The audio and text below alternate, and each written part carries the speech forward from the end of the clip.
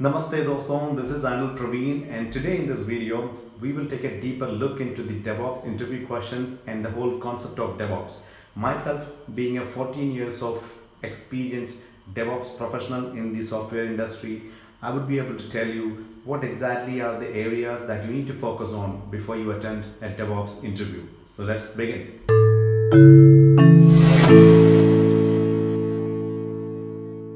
When we talk about DevOps interviews, few high level points that you need to focus or you need to prepare are continuous integration, continuous deployment, continuous delivery, continuous testing, continuous monitoring and feedback. So these are the 5 key points that actually makes up this whole DevOps process. Now I'll tell you one by one. Continuous integration.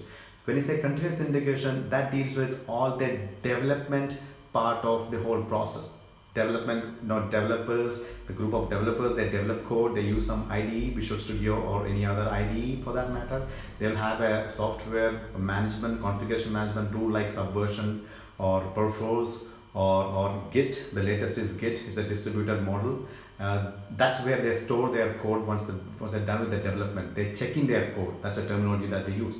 Check in their code into a repository, and they'll be making, as and when they make their code changes, the bunch of developers, they'll be checked into the repository, and this whole concept of continuous integration handles building the whole code, not taking all those checked in code together, building it and storing this built artifact in a NAS location, in a shared location for the deployment pipeline or deployment tool to pick up and deploy to the target server. Now, after continuous integration, the second point that you will have to focus on will be the continuous deployments or continuous delivery.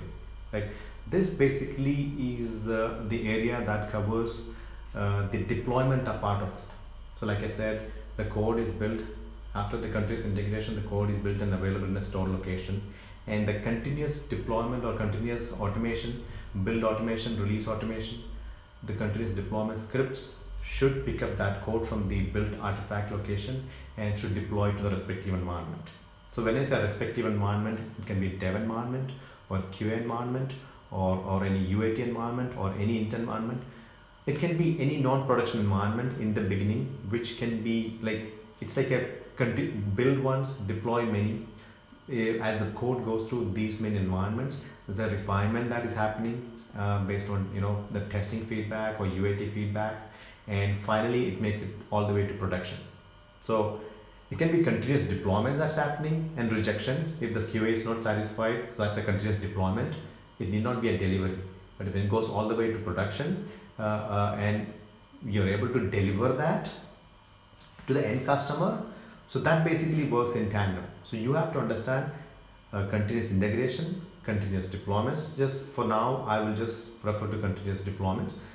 Continuous deployments, which basically translate the pipeline, software delivery pipeline across various environments. So focus on these two areas primarily, because as a DevOps engineer, when you go and face interviews, they'll be asking you questions. They'll be checking your ability to be able to contribute in terms of build automation, in terms of deployment automation, in terms of repository management, the configuration management side of it, in terms of security certificates, like servers. I mean, how do you configure a security certificate? How do you install a security certificate? So there are various small configurations specific to the containers where you are deploying. You would have to focus when you prepare, focus on those areas. Like if it's a Windows .NET code, obviously if it's a web application or website, it gets deployed to IIS, most of the cases, like Internet Information Services. So you would need to focus, you need to brush up your knowledge on IIS and understand what all it takes to configure and make an application working under IIS. So if it's Java, you would probably use a JBoss or a WebLogic or a WebSphere. So focus on those areas. And also as far as the pipelining is concerned, in .NET we have the Microsoft Release Manager, the release management tool, the web-based release management tool, TFS for release management and release management for TFS, and all those Microsoft products, and like udeploy, we have Jenkins, which is like cross-platform. We have Puppet, Chef, that's on the Java side of it. So there are various tools available in the market which can help, which basically enterprises use for continuous deployment, continuous delivery, or setting up the software delivery pipelines. So as an as an expert in DevOps, they'll be expecting you to be mastering, they'll be expecting you to be testing your knowledge in and out on the tools that are basically used. And of course, the concept has to be your concept about, understanding about these concepts has to be clear, right? The fundamentals has to be clear. Now moving on to the third part of it, the continuous testing part of it. As you are probably aware, the QA team does the testing of the code, and there is also as and when, the moment it is continuous, the moment the code is developed continuously, checked in continuously, builds are created continuously, builds are deployed continuously based on the approval workflow. There'll be somebody approving or signing off. That'll be triggered in parallel to the code push that can be automated, and once the code is deployed to QA environment, there has to be some QA test automation suite that is integrated with the system, with the whole workflow that gets kicked in, right? So once they kick out their QA automation suite, whatever sanity testing or regression testing, that the conditions that are written in the suite, that will perform that testing automatically. So it's all automated. There is no manual intervention, because the more we are able to avoid or get rid of manual intervention, the better the efficiency that the whole system has. So this whole QA suite runs, and that is again continuous part of the continuous testing process. And finally, once the code is deployed all the way to production, we have the other production monitoring tools like Splunk or App Insights. Basically, Microsoft has a great tool, App Insights, which basically will tell you, like in production, some calls are failing. It'll tell you as to, okay, if it's a database call, or if it's like a method call inside the DLL, or so we'll be able to analyze with less time as to pinpoint the root cause of the issue. Unlike the olden days where you had to get all the team online, database team, all your team on a bridge and try to analyze, and it takes like weeks or couple of weeks time to finally understand the issue and then provide a fix. But those things are all eliminated with the latest tools and technology available in the market, industry standard, both on the .NET stack as well as the Java stacks. App Dynamics, a great tool on the Java side, even for the .NET side. So all those things, continuous monitoring and feedback, data collection in the live production environment comes in the last stage of it.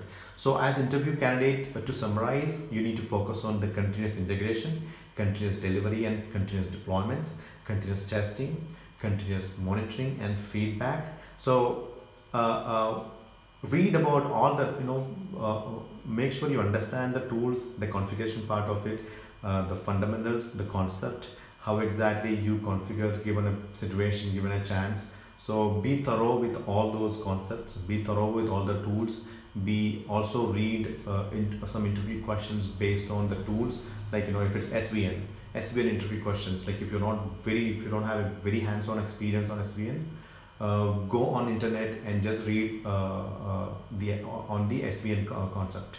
So that will make your understanding about this tool very clear. And also this applies to all the tools and at various stages of DevOps. So this whole orchestration of all these key points that we discussed here is basically called the DevOps. DevOps is a practice that organizations follow these days to increase their efficiency of the system, the whole delivery pipeline, unlike the olden days. So that's more on on a very high level on the DevOps concept. I hope this you guys the concept is clear at the moment as to where to focus on, and it is just a tip of the iceberg. There's a lot more under DevOps, which there are a lot of resources on the internet, and if you have any questions specifically, please leave it down in the comment section below, and I will be more than happy to answer your questions. Thank you so much for your time, and I will definitely be back with another video on the DevOps and on the technology side. Stay tuned for that. Until then, bye bye. And before you go, do not forget to subscribe to this channel for regular updates, and give a big thumbs up and like and share.